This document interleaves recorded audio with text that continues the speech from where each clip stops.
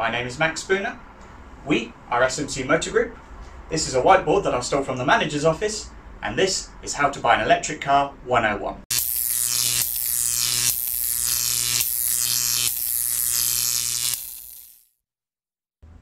So next up we're going to talk about KW and KWh, or to give them their proper names, kilowatts and kilowatt hours. Now, kilowatts is typically what the Europeans would use to measure power. For us, it would be horsepower. So typically 1 kilowatt would be 1.37 horsepower. Think of it as a metric and imperial type scenario here. So the idea is, if a car has 100 kilowatts of power, then it would have 137 horsepower, much like the Renault Zoe. Kilowatt hour, on the other hand, is how much power is used over a period of time, so in this case, an hour. Now, typically we would use this to work out the capacity of a battery. So think of the kilowatt hour as how big a fuel tank is. So the bigger the tank,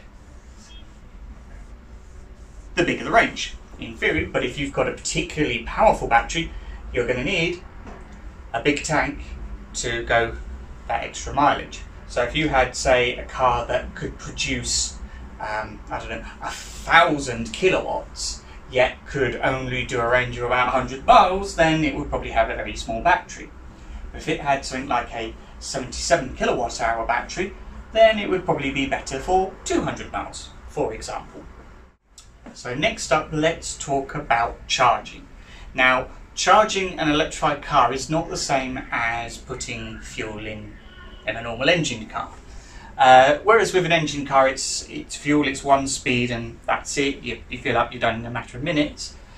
With electrified cars, it's a bit more complicated than that, and the speed that you can charge depends on where you are, as does the cost. So, allow me to explain. So if we start with your house, put some windows in there. There you go. That's our house. It doesn't have a downstairs. It's a very strange property. But let's say you have a wall box fitted to your house with a charge lead. So typically you would have between 3 kilowatts up to about 11 kilowatts, which is what you can expect on single phase electrics. If you were at, say, the supermarket, so let's draw superstore, call it food, door there. Right, so say you're at the supermarket, typically you will find chargers that can go from about 7 kilowatts up to about 22 kilowatts. Now, these kind of chargers are good if you just want a quick top up while you're doing shopping or you're out and about. So supermarkets, shopping centres, places like that. Now, the next one up from that would be your motorway services. So let's draw motorway services. You'll probably have a particular well-known fast food chain. So let's say you're at the services and you're probably going to use the toilet as well. So here you can get anything from about 7 kilowatts up to 350 kilowatts. Now, it's worth bearing in mind that no car on sale in Britain today can charge at 350 kilowatts yet. They will come, but it's kind of future-proofing themselves there. Now, you're probably thinking, why is it that these different places can charge at different rates? Well, a lot of it is all to do with how the places receive their power.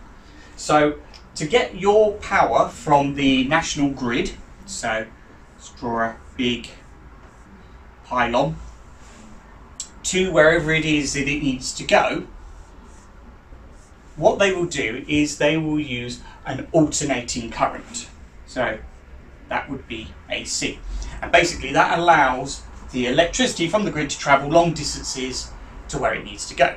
However, to charge your car, your phone, annoying children's toys, they need direct current. And so what they do is, say if we take a mobile phone for example, so what they'll have inside is they'll have little rectifiers.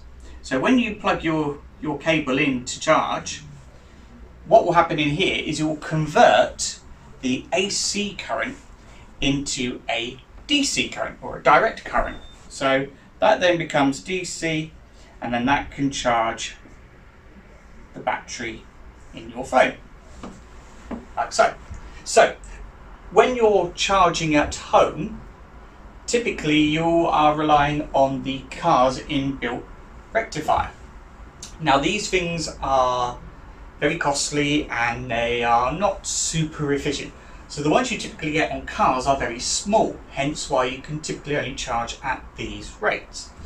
If you go to somewhere like a supermarket where they will probably have a limited amount of space to put these chargers, they will have rectifiers within the point itself.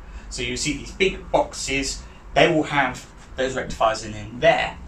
And at places like motorway services where they have more space, they can put bigger ones in, which means that they can get these crazy figures here. Now it is worth bearing in mind that if I plugged my car into a 350 kilowatt charger, and yet my car is only rated for 22 kilowatts, it's not going to blow the battery, it's just going to regulate it to 22 kilowatts. So depending on the kind of car you have, there will be a maximum figure that the car can charge to. So yeah, that is the types of charge. Now when it comes to plugs, you typically have two kinds. You'll either have type 2, which is generally circular, and you'll have little holes in it like this. So that would be a type 2, and then you'll have something else called CSS, which is basically a type 2 extended. Big circular points here. Now the great thing about those kind of plugs is it means when you're using a rapid charger, like the ones you find on motorway services, you will use this kind of plug and you will plug it straight into your car. However, if you were, say, charging at home and you only had a type 2, you can plug your type 2 in to the CCS charger there. If you enjoyed this video and found it helpful, don't forget to click subscribe and hit that bell icon so you never miss an upload, and feel free to check out the other videos in this series.